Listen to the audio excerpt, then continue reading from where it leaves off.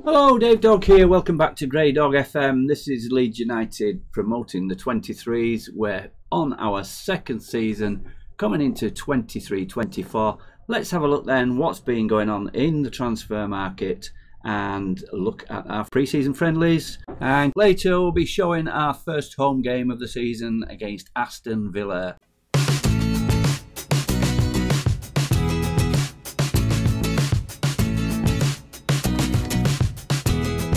So first of all, let's have a look at the transfer window then. Some ins and quite a few outs, mainly on loan. And we've got a few days left of the transfer window. So 62 million we've spent so far, bringing in 18 million. So net spend of 44 million so far. And these are the players that have left us. Junior Firpo was on loan at FC Porto last season, and we had a fee already arranged. Most of the season he was injured, but FC Porto paying us 14.25 million, and Junior Firpo has left the club. Leif Davis to Monaco on a free. Luke Thomas, young player, only 18 I believe, yes 18, attacking midfielder, has gone to St Mirren on a free. Jan Poveda has gone to Cologne for 130,000, rising to 165,000. James De Bayo, central defender, 18 years old, has gone out on loan to Stockport. Tyler Roberts has eventually left and he's gone to Championship Bristol City. Just short of $1,900,000 we got for him. He's hung around in the under-23s all last season and now left for Bristol City. Noah Kenner, again, one that was expected a big future for, but he has now left and gone to Birmingham, 140,000 down and rising to 250,000. So a good fee there we're getting in. Morton Spencer, never really made the grade in the 23s, has gone to Raufoss, a Norwegian second division club. So I believe Morton Spencer is Norwegian yet. So he's gone back to his homeland on a free transfer. Mateus Bogus has gone out on loan again, this time to Coventry. Season-long loan, recall possible. Rodrigo, we've got rid of our record signing at last. He went out on loan with a transfer fee agreed last season to Wolves, but Wolves didn't want to take that one. I had to force him out of the club really and say, you've not got a chance of playing. He was going to sit out his contract and go on a free, but we managed to get 2.4 million for him from Trabzonspor, so he's gone to Turkey. Rodrigo, we're still paying £22,500 on his wages, but a good nearly 80 grand off the wage bill there. So Rodrigo leaves for Trabzonspor. Ryan Edmondson has gone on loan, 63,000 loan fee to Northampton. Chris Moore, again out on loan to Exeter, all with recall clauses if we need to bring them out. Cody Drammer gone to Coventry, joins Mateus Bogus there, so we've got two players out at Coventry. Ben Andrinucci, a good under-18 player, not quite made it to the 23s as yet. He's 18-year-old Irish striker. He's gone to Doncaster on loan. So a lot of young players going out on loan. So let's see who we've brought in then. We've finally signed a left back, believe it or not. And he is Avoje Smolcic, Croatian, 23-year-old, 2 full caps for Croatia. Left back, can also play central defence. We signed him from a hardly known team, Rijeka, in Croatia for 3.6 million. His value is now showing as 24 to 27 million, so a really good signing that. Previously 12 under 21 caps, and he looks like a really good signing if you compare him to Firpo and the fees involved. There's no choice for me. This is a guy for us. So Avoje Smolcic, a new left back. Axel Disasic was on loan with us last year. We already had a transfer agreed from Monaco, and again a snip at £5 million. Youngster coming in from Aberdeen, Connor Barron, only £45,000, already valued up to 250,000. Scottish central midfielder, only 20 years old. He's been capped at under 17 level, and one for the future, or one to make a little bit of money on and to cover the board's expectations. Now, one record signing out in Rodrigo, another record signing in. Michael Olise from Crystal Palace has cost us 40 million. He's already valued at 65 to 86 million, so again we've got value there. 3.5 star, potential 4.5 star, although the fee's quite high and the press were saying you've overpaid. I mean, the valuation so far is proving that we haven't, and we'll see how he goes. We're getting quite a few wingers now, so somebody may have to move. We've still got Rafinha here, but we'll look at the squad in a little minute. And the final one brought in Sonny Perkins, been doing so well for Leeds in real life, but I had to, as he had a contract at West Ham, signed a new contract there, we had to pay 13 million for him, rising to 16.25, and only 19 years old, but 4.5 star potential ability, one for the future. And if he's anything like in the game what he's playing like in real life, then again that will be another bargain signing. His valuation showing roughly what we paid for him, so it can only improve, I think. So those are the signings, ins and outs so far. A few days left in the window. I would like to possibly sign a centre back and possibly a central midfielder, but I don't want to block the pathway of the younger players that are coming through, although from star ratings they're not showing up as well as we possibly expected. Oh, just on the Rodrigo transfer, it worked out. I got a news item come through that on the games he'd played for as in wages and transfer fee, he'd cost us £650,000 per game, so a disastrous transfer there, not living up to his international billing. Let's have a look then at new contracts for some players. First one, Jack Harrison has got a new 5-year contract through to 2028. He's on 90,000 a week now. Olise, of course, new players come in. He's on 57,000. He's contracted to 2028. Jamie Shackleton, that was done last season, I believe, 2028. Harvey Smolchik, he's on 37,000. He's got to 2028, so quite long term. The big one though is Rafinha has signed a new contract, and he's contracted with us to 2028 on the massive wage of £110,000 a week. Definitely our highest earner, but he definitely deserves it, unlike the 120,000 we were paying Rodrigo. Just on a Smolchik signing, he was wanted by Liverpool, Villa, Milan and West Ham, so that's what made me go for him amongst other things, but wanted by lots of clubs and certainly a bargain, as I've already said. Stuart Dallas has signed a new contract to 2025. It's a couple of years, 45 grand. And Lewis Bate has signed a new longer term deal. Very low money at the moment. He's only on 8,000, but 2027. So those are the contracts that have been signed in the close season. Just one on the transfers. We did try to get other players in that Leeds have bought in real life. De Ketelaere, but unlike as in real life we were unlucky. We had a £33 million bid accepted. He was asking ridiculous wages, obviously more than the 110,000. I can't remember just what the figure was. Probably about 150,000 a week he was wanting, something like that. So it was outside the budget. So we couldn't get De Ketelaere, just as in real life. Sinisterra, we met his release clause, but he wasn't interested in signing for us. It was a similar thing with Tyler Adams. We couldn't get him. He wasn't interested in signing. So Leeds United's pull as such in this save, not as good as in real life.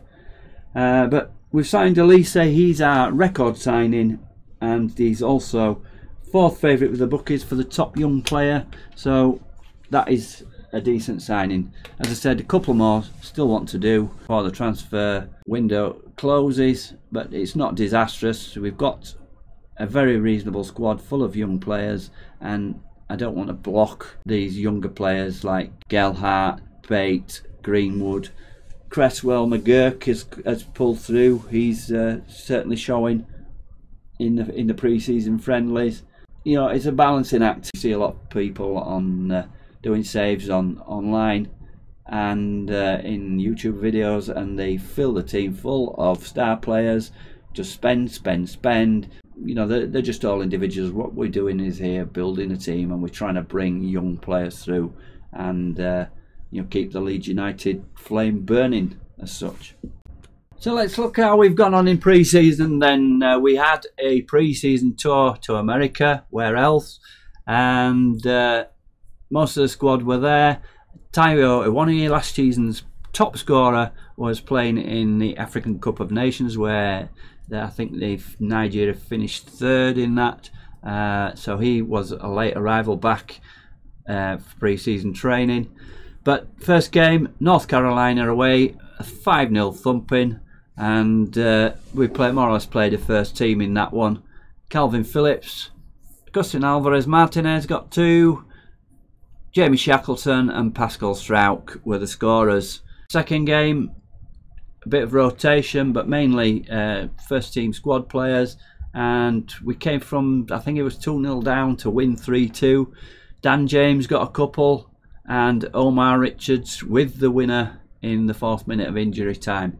In the third game against Nashville, we played all the youngsters, and it backfired in that they just couldn't handle it, and we lost that game 2-0. The next game, which is the biggest game of the tour, was New York Red Bulls, and again we played mainly first team players. Dan James again with a couple of goals, and Christchurch Somerville winning that one 3-1. So 3 wins and a defeat on that tour. Then we went to Portugal, played Estoril, and 4-0 winning that. So pre-season matches going really well. Elise, his debut in that game, scored, and it was 4-0. Aronson, Elise, Harrison too. Harrison had a really good game in that, 2 assists and 2 goals, man of the match performance. And then we went to the Community Shield at Wembley, where we got a 1-0 battering. Really, it should have been more. Woodwork, missed chances, and not much from us, but in the end, 1-0 defeat. I think mainly because I said in the pre-press conference that I thought it was a glorified friendly, so and we're not bothered about the Community Shield. So first game of the season, a 1-1 draw at Leicester. Let's just have a look at that one then. We had the better chances at 1.54 XG to their 0.99. 13 shots, 4 on target, 12 shots, 2 on target to them, but they scored early on at that. Thorn in our side, Harvey Barnes scored on 22 minutes, and it looked like we were going to go down to a 1-0 defeat. But let's watch our goal. This is a comedy. Patrick Bamford, 4th minute of added time. So this is Leicester's goal after 22 minutes. Daka knocks it down and Barnes fires into the top corner. If you remember, we had a 5-5 draw last game of the season against Leicester at their place. And this is Schmeichel handing it on a plate to Bamford there to knock in an equaliser, 4th minute of added time. So we start the season off with a 1-1 draw and a point. So this was a team we fielded in the first game of the season. Just Elise added to last season's squad. Melier in goal, Ayling right back, the new captain. Liam Cooper is on his way out. He hasn't quite got a transfer yet, but there's every chance he may, or he may stay with us in a coaching capacity. He started doing his coaching badges. Disasi and Strauch, central defensive partnership. Dallas at left back, 3 in midfield. Phillips as a holding midfielder. Elise and Aronson outside him. And the 3 front players, Awoniyi, top scorer up front, not playing so well with 6.4, and Rafinha on the right and Harrison on the left. Substitutes that came on in the game: Dan James had quite a good pre-season, so has Harrison. Dan James came on 7. Bamford, of course, was the man of the match for scoring that goal with a 7.8. We're going to show you Villa at home, playing Friday the 25th on telly as usual, and this is the team that we've picked today. So Bamford's replacing a 1E up front. Basically that's the only change. We've just moved Elise to the left instead of the right of Phillips. Yeah, one change to the lineup, and on the subs bench we've got Livakovic, Richards, Smolcic, Liam Cooper, Jamie Shackleton, Dan James, Joe Gelhardt, Alvarez Martinez and Tayo Iwaniyi. So let's see how we go. We're going into this positive with our custom gegenpress system on a 4-3-3. Here we go then, after a 1-1 draw at Leicester, brought about by our injury time fortuitous goal by Patrick Bamford. We're at home now to Aston Villa at a packed Ellen Road. Looks like the crowd is a bit more normal than usual in Football Manager. Nearly a full house. Here's Rafinha going away down the right, puts in a long cross. Harrison after that one, can he get it back in? That's a weird pass to Dallas, back to the halfway line nearly. And Phillips probing away. Bamford puts Harrison in, but it's last minute tackle off the post. How weird was that? Nearly an own goal by the look of it. What a weird highlight that was. And it's taken away then.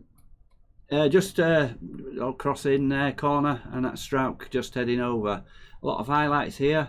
And just as a note, Pep Guardiola's left Manchester City in the close season after 7 years there. I don't think he's moved on. He's just had his time and resigned from Man City. So Manchester City under new charge this year. I'm not quite sure who got the job. Here's a new boy, Elise, our record signing, back to Dallas. Out to Phillips, we're controlling the game here. Aronson, Rafinha, he's lost it though to Mings. Mings just whacks it up front. Strout picks up and we go again. There's a lot of highlights in this game for not much action. And here's Aronson, he's through, 1-on-1 and sticks it away. Assist from Elise, and getting in on the act there is Aronson. What a great take that was. And 1-0 build up. Very good build up here. Started from Dallas at the halfway line. But Elise, what a ball through there. And Aronson, no one tracking his run, puts it past Martinez. And we're 1-0 up in the 15th minute. What a good start we've had. No shots on target for Villa. Just the one on target for us. And we're up into top position because we're the early game on Friday night. And we're the only two. This is the only two teams that have played 2 games.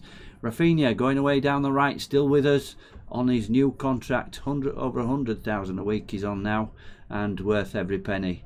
And finished 6th last year. We're in the Euro Cup. We've not preliminary rounds been played in that one. We don't quite know what group we're going to be in, but as soon as we know, I'll transmit that to you on Twitter. And the idea is to run through with Football Manager 23 coming up very shortly, is to run through this season very quickly and just prove 2 or 3 more. And Bamford with a shot just wide there. It's all leads on this, on the highlights so far. We're getting a lot of highlights to say. We're on key highlights, but it's Villa here. Digne coming down the left, but that's headed clear by Aileen, only as far as Louise, and it's back to Digne again. He's going to get a crossing, that's blocked. McGinn, Podence, new signing for Villa. Podence from Wolves has equalised, and 27 minutes, we're all square. We didn't quite clear that ball, and Villa back on level terms. We don't want to see that again, so let's skip that and get on with the game.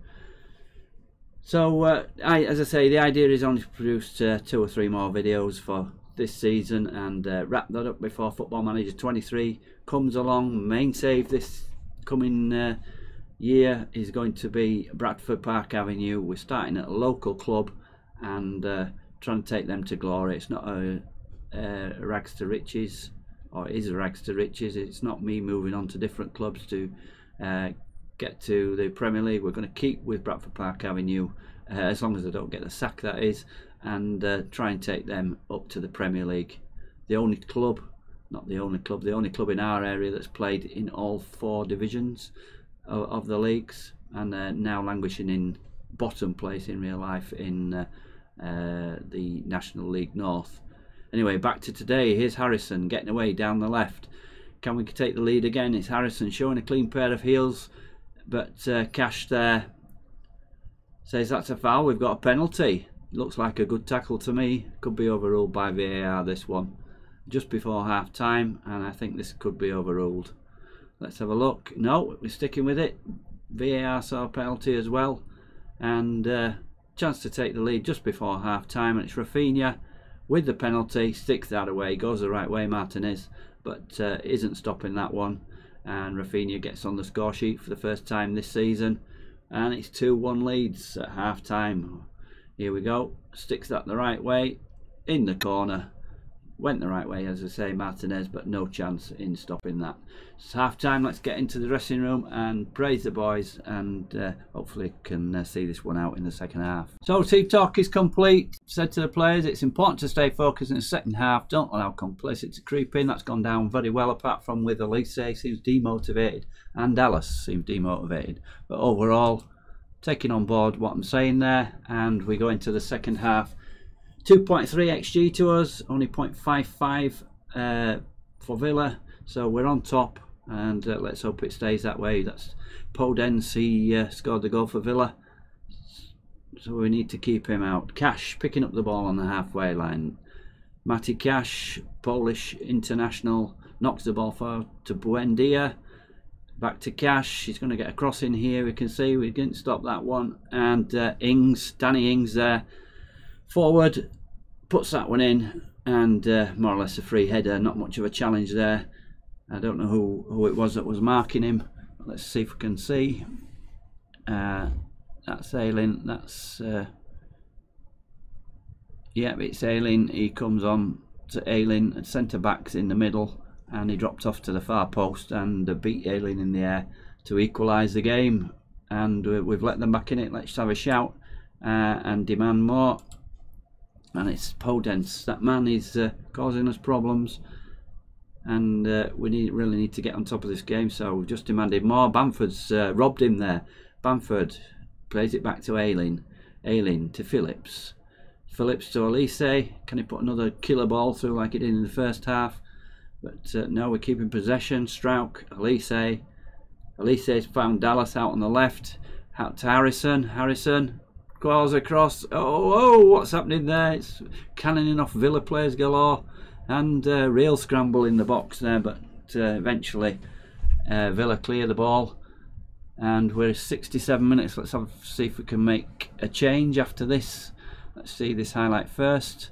Phillips, Bamford knocks the ball long. It's Harrison getting away again, getting away from Cash. Can he put a good ball in? He plays it back, but straight to Villa, and then on the counter, Buendia, someone get in front of him, stop him running. Strauch, good tackles by Strauch there. Aronson to Elise. Rafinha puts the ball through. Harrison is clear again of Cash. Can he slot this one in? But straight into the arms of Martinez. Should have scored there. Let's make a change then. 72 minutes gone, and let's see who we can change. Watkins has come on for Ings for them. Let's have a look. 6.9 Bamford. Everybody's doing reasonably well. Just Melee 6.5. I don't know why that is. Apprehensive. I'm not going to change the goalie at this point. That would be a bit drastic. Phillips 6.8. Motivated. No, I'm not going to make a change. I'm going to keep it as it is for now. So we're getting into the latter end of the game. We really should be going for a winner here. Let's demand more again. What's that one about? Podence. Podence has already scored once. Tell Dallas to mark him. Go on then. Even though Dallas is playing as fullback, Harrison is away again. He's getting clear of Cash, or have they made a change there? And he knocks it across. Rafinha. Oh, and on the line, Martinez falls down and takes that one in his grasp. And we really should have won this game. Look at that, 3.12 against 1.25. See if we can put two forwards on. Patrick Bamford's not done all that bad. Fired up, composed. Luke Ayleen's got a 6.6. Let's go for 3 at the back, and let's bring a 1E in for Ayleen. We're going to go for it. So 1E, and he's going to be, let's have him as a complete forward on attack. So we go 2 up front. Point is no good. we're gonna go attacking with 2 up front. Let's drop Phillips back so he plays as a half-back, so he's joining the 2 central defenders, and let's leave it at that then. So we're going attacking 3-1-2-4, and there's a big gap on the right there, and we'll go with that for the last 5-10 minutes or so. So we're going with 3 at the back, 2 up front for the last 5 or 10 minutes. It says Aston Villa have their backs against the wall. What's going to happen now that we've gone attacking? They're going to score, surely. We're just going to get done here, although Aronson, and they're going into the hole where there's no Ayling now. Digne, Trezeguet, Strauch heads out, but they've still got the ball here. Chambers, oh, he's hit the crossbar, but then it's gone in. Watkins has got the rebound in, and what you say, going for the win. We're having a goal review here. Come on, cross it off. Yes, goal disallowed. Didn't deserve it anyway. So Watkins is offside. Let's have a look at it again. Yep, he was offside. Lurking in front for that tapping off the bar, but it's not counting. VAR to the rescue. And can we go and get the winner now? I'm going to still stay on attacking because points not good enough. We've got to go. Rafinha, but headed back by Konsa, and time's running out. 4 minutes of added time, and as I say, we really need to be 2 points dropped if we don't get the winning goal. We got a late winning equalising goal in the first game at Leicester. Here's a 1-8, but poor ball. Louise tidies up there, and it's Villa on the counter again. That man Podence has been a thorn in our side. Look at that on his own. McGinn, edge of the box, puts it in, free shot. Where was the mark in there? And it's been a smash and grab here by Villa. I don't want to see that again because our marking was terrible. Probably me going down to 3 at the back. Should have stayed where we were, but we've gone down a 3-2. Didn't deserve it. 3.4 XG against their 1.73, and a game we should have won. Elise is our man of the match, 8.1, so a good game for him. Aronson, you can't really blame anyone there. There's only Melier at 6.6 that's down in the markings. 6.7 for Ayling, 6.7 for Phillips. So really got to learn from that. A very disappointing end to that game. So 1 point from 2 games. We started off the defeat against Villa leaves us in 14th position. Could be worse than that. Obviously, we've played 2 games. Let's just move on and let the other games play. Here are the rest of the Saturday games. Liverpool 3, Arsenal 2. Adeyemi they've got now, the wonder kid. They've got some real talent up front of Liverpool. Brentford 2, Burnley 2. Southampton 3, Newcastle 1, Watford 1, Leicester 3. So Leicester adding to their draw with us. They've got 4 points and are in 4th place. West Ham 4, Everton 1, Wolves 2, Bournemouth 1, Man United 2, Chelsea 1, Brighton 1, Reading 0. We're in 15th place after 2 games. I know it's early days, and definitely based on the performances we could have had 6 points, never mind 1. But that's the way it goes. We'll come back later on in the season. I'm going to run through the games, only a couple of videos before FM23 comes out.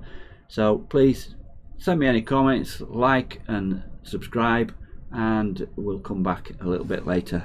Dave Dog for now out. Thank you.